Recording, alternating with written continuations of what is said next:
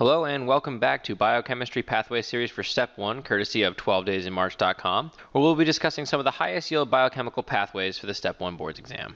So again, for each pathway, we're going to try to focus on not memorizing every step and intermediate of each pathway, but rather remembering key aspects that will help us reason our way through each one. So in terms of key aspects, we want to focus on where does each pathway start, where does each pathway end, what are the goals of the pathway, or what is the purpose that the pathway serves within a cell? What are key enzymes that will get us from start to end, and what do they need to function? As well as key disorders related to all of the pathways. And again, another aspect we try to focus on is how different pathways come together, with the idea that if you can integrate the pathways, it's easy to reason your way through a question about any one of them.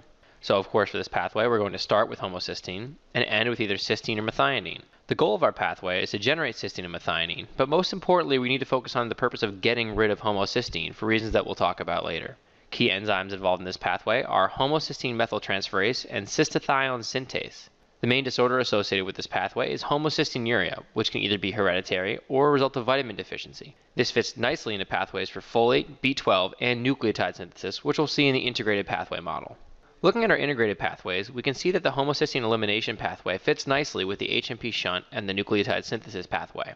And again, today we'll be focusing specifically on homocysteine elimination, but it's important to be able to reference back to this slide to see how it fits nicely in with the process of nucleotide synthesis. So let's actually write out the pathway for elimination of homocysteine. You can see in the way that we've laid it out here that homocysteine is actually at the middle.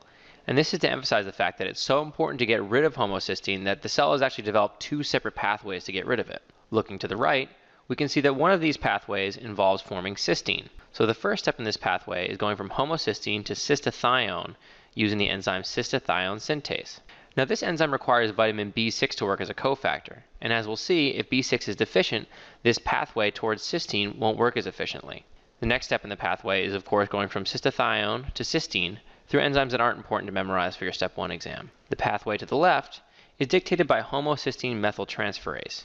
And as the name implies, this pathway essentially involves tacking on a methyl group to homocysteine to form methionine. Now, what does this pathway require? This pathway actually requires two separate vitamins. So if you look on the right pathway, it only requires B6. But the pathway on the left is going to require both B9, folate, and B12. So how does this all come together?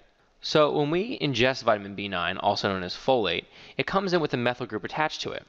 Now, this is a problem for a couple reasons. The first reason is that the main purpose of folate is to play a role in nucleotide synthesis, but it can't do this job with the methyl group attached.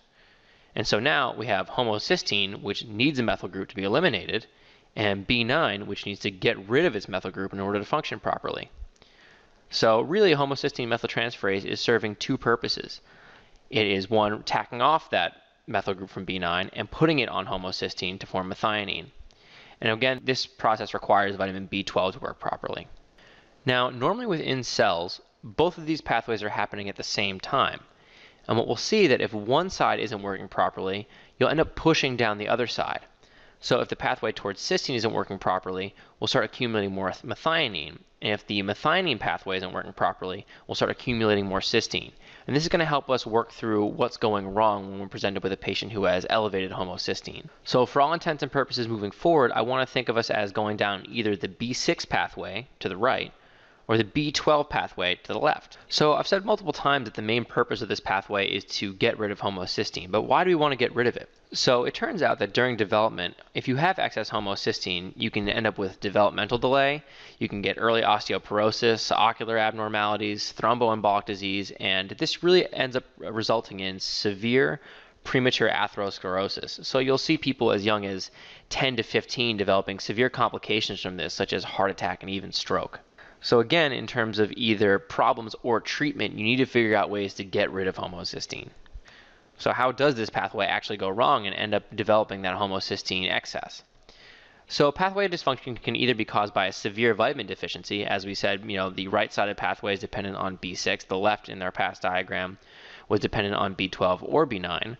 Or more commonly is from a congenital deficiency of any of the enzymes involved. So people will be born without those enzymes functioning. For the purpose of boards, we're going to focus on the presentation in children who have a congenital loss of one of these enzymes. And when these do occur, they're all autosomal recessive. So how is a child with a loss of one of these enzymes going to present? So again, we'll see signs of severe premature atherosclerotic disease, usually before age 20, which is usually going to be a stroke or a heart attack. You'll see lens issues, which is going to present as lens subluxation, which they'll usually just talk about as vision problems. These patients may or may not be described as having a marfanoid habitus. So a marfanoid habitus, actually, I want you to think about Abraham Lincoln. He's someone that people talk about as potentially having had Marfans. And so these people are usually tall, slender. They'll talk about having elongated digits or maybe a kyphotic spine. So if you hear about young children who are described that way, I want this to be on your radar as well. But basically, if you boil it down, if you hear about someone under the age of 20 having a major stroke or heart attack, you need to be thinking about the homocysteine pathway. So a lot of the questions on this pathway are going to also ask you for a treatment strategy.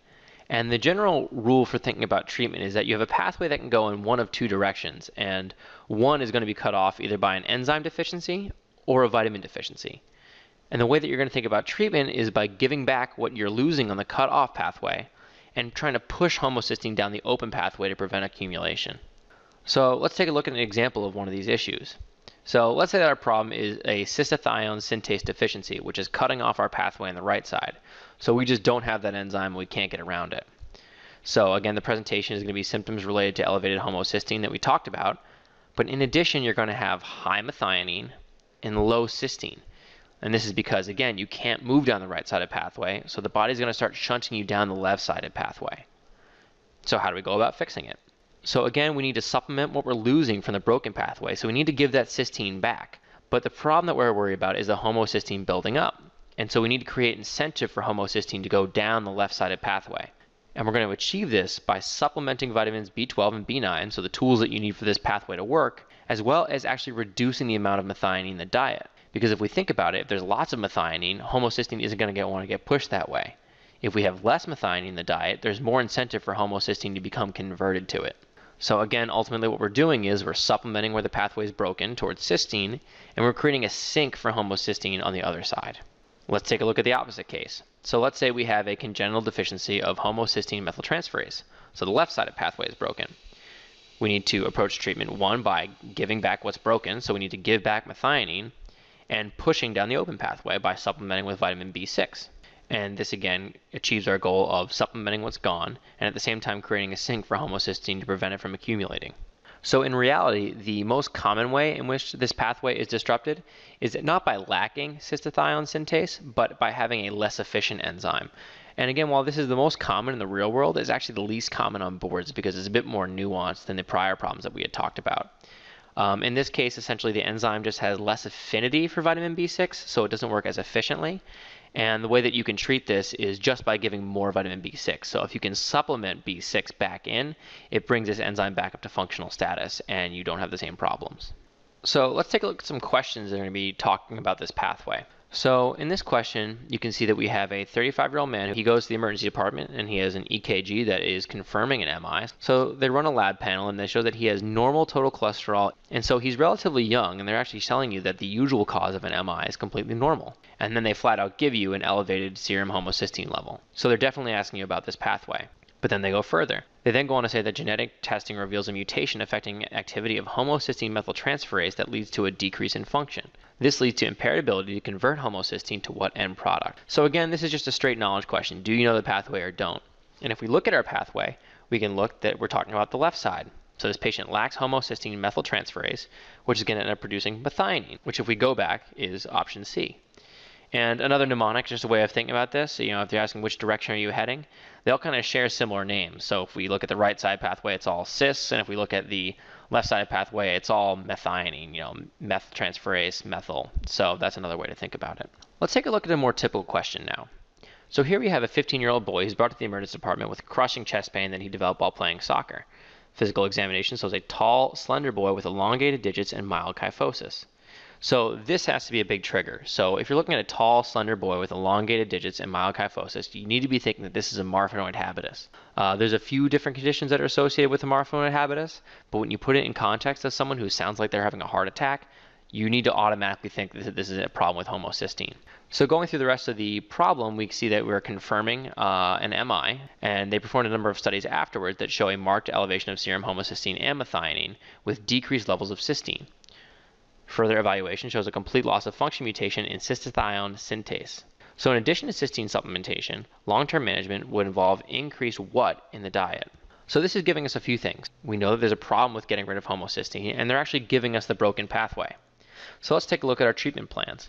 So here we know that we have a broken cystathione synthase, and we know that in order to treat it, we need to give back what's missing, which is cysteine, and we need to supplement in order to push homocysteine in the other direction. So we want to reduce the amount of methionine, which isn't what they're asking, but also to push homocysteine to the left, we need to give back B12 and B9, which is option B.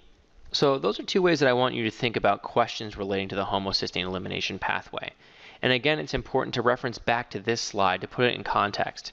So the methyl group that we talked about earlier and the role of folate in B12 actually ties in very nicely with the pathway for nucleotide synthesis, which will be in another video. But again, if you can keep all these three pathways in your head, it really helps to contextualize problems and help work your way through different issues. And again, if you have any follow-up questions, please feel free to email us at 12daysinmarch.com.